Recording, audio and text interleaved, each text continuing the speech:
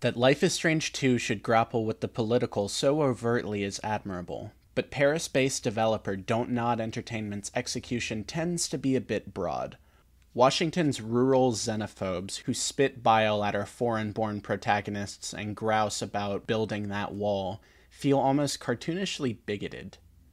Their acts of violence, often racially motivated, feel sensationalized, and lack much of the nuance and sensitivity of which we know the studio is capable based on its previous work. Once on the road, Sean and Daniel encounter a friendly left-wing podcaster who warns them that everything is political. Perhaps, but here some subtlety would have been appropriate. To begin with, I don't believe that this article is overtly racist. To call it so would be to equate ignorance with prejudice. While ignorance is certainly a symptom of prejudice, one does not always beg the other. A better word for the paragraph would be problematic. While it doesn't appear to be the opinion of the author to rob these narratives of visibility, that is a result that seems oddly pervasive throughout this thought. To give the most charitable interpretation and not be careless with this individual's career and integrity, I will say that this is but one paragraph in a much larger article that praises the game. That's not to say that I didn't find the many areas of this argument to be troubling. To aptly deconstruct the article and make the point of missing the point, I'll go line by line and discuss. That Life is Strange 2 should grapple with the political so overtly is admirable, but Paris-based developer Don't Nod Entertainment's execution tends to be a bit broad. The first sentence sets the framework for the paragraph in that they are attempting to dissuade a racist interpretation of the following analysis. They are making the argument that while racism certainly exists in modern-day America, the way that it manifests does not exist in the way that Life is Strange 2 contextualizes it. While this sentence isn't wholly damaging on its own, what it succeeds in doing is washing its hands of the responsibility that comes with calling the article problematic at all. That in creating what the author views to be a caricature of modern-day racism, and having the protagonist overcome it is, at the end of the day, an ineffectual pursuit due to actual racism surfacing in more nuanced forms. The fact that the paragraph makes several assertions later that are demonstrably incorrect work against this hand-washing technique. In essence, because they try to categorize the villain as not being a legitimate depiction of how racism in modern-day America exists. To do so is to take away the narratives that are a reality of so many American citizens.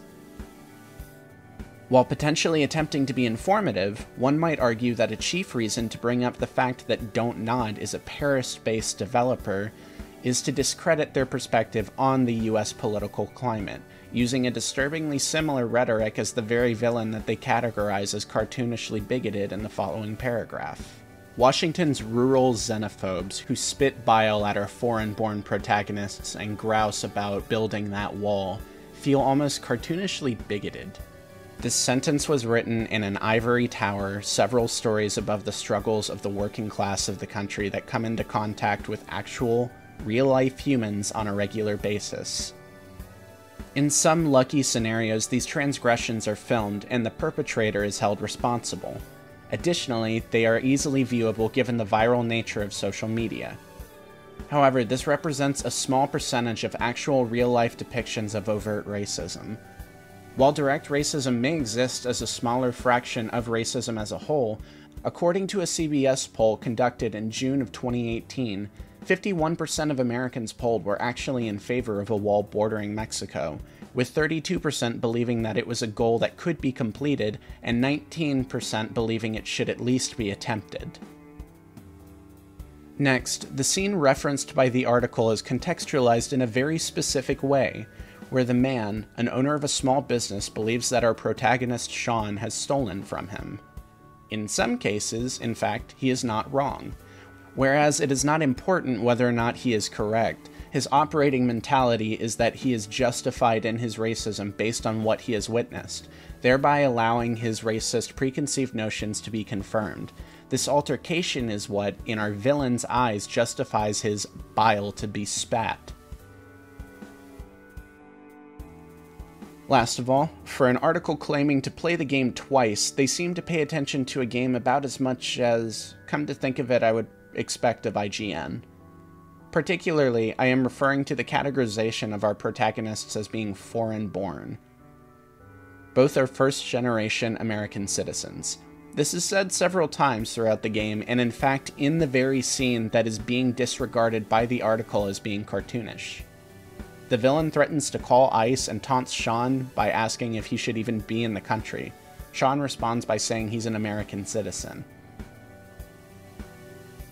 Ignorance of this fact is not a crime, but it certainly is problematic when the paragraph began with the journalistic equivalent to, "I'm not racist, but..." The scene where Sean is zip-tied to the pipe in our villain's office may be understandably jarring at first, but to call this cartoonish is to make the argument that this is not happening at this moment in the country, except that this currently is happening in our country, and is a direct parallel to children being separated from their parents at the border and caged in detention centers. I would argue that that's a somewhat nuanced allegory, but perhaps that wasn't what the author was looking for. Their acts of violence, often racially motivated, feel sensationalized, and lack much of the nuance and sensitivity of which we know the studio is capable based on its previous work. Characterizing the villain as cartoonish and claiming that the original Life is Strange had a nuanced approach to its villain is such a strange perspective to have for a series that previously had its big bad as somebody who had an evil monologue about how he was willing to corrupt, murder, steal, and risk death and incarceration because he was obsessed with taking photos of innocent-looking teenaged girls. To the author, do the acts of violence in Life is Strange 2 feel sensationalized because they are topical? Is any form of media guilty of sensationalism if they are merely making reference to an issue at hand? Is any form of media made less legitimate in your eyes if it speaks to any sort of social or political climate of the day? Once on the road, Sean and Daniel encounter a friendly left-wing podcaster who warns them that everything is political. If the argument you pose doesn't prove that everything is political, I suppose nothing will. The absence of political narrative that one might argue the original Life is Strange had is still political. It's just political as it pertains to another's preferences. To put it another way, people arguing that football players perhaps shouldn't kneel during the national anthem because football shouldn't be political is just making the statement that football should adhere to your politics. Just the same, criticizing the visibility of a narrative that is not strictly your own and to characterize it as cartoonish is as bad as saying it shouldn't happen at all. Perhaps, but here some subtlety would have been appropriate.